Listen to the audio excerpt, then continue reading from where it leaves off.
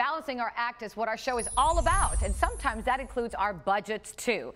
Today, we're joined once again by our politically savvy bloggers to find out how Washington can learn a thing or two from moms and how they suggest we all live within our means. So important.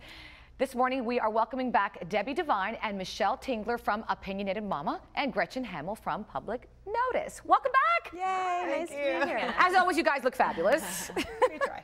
All right, let me start with you ladies. Being a busy mom, I have kids, I'm always trying to stick to my budget. Hard to do. So what tips do you have on living within my means? Let me start with Debbie.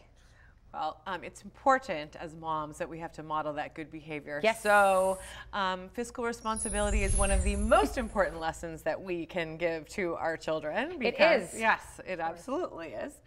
Michelle? It's about piggy bank economics. Piggy bank. It's about chores, choices, and charts. Okay, I like that. Say that again.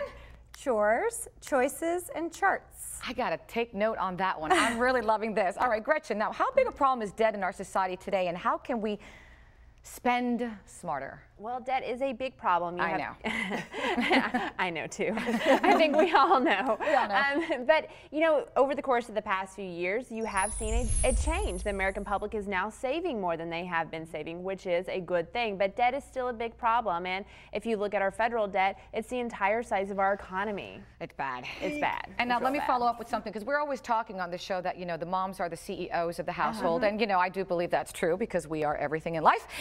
Give me some examples of how frugal moms can stretch, you know, that budget into like income. Oh, they can stretch it a lot Into of a different fortune. ways. You know, they know how to stretch a dollar. They know how, when they prioritize. I mean, you all know that better than anyone. You know how to prioritize. What's the most important things that need money and that you need to pay for? You also know how to shop and shop wisely. Yes. But most importantly, moms are planners. They plan for their future. They plan for the future of their children, and they save accordingly. And how, now that we talk about moms doing that, Debbie, how do I teach my girls, and I think I'm doing the right thing, but I'm going to wait for you to maybe give me some more tips. Yeah. How can I teach my kids to learn that relationship with money and how to be frugal and how to spend smarter? Well, like Michelle said, we have kind of a three-prong approach. It's about chores and choices and charts. So Okay. the chores thing, I happen to be a big fan of chores. I think chores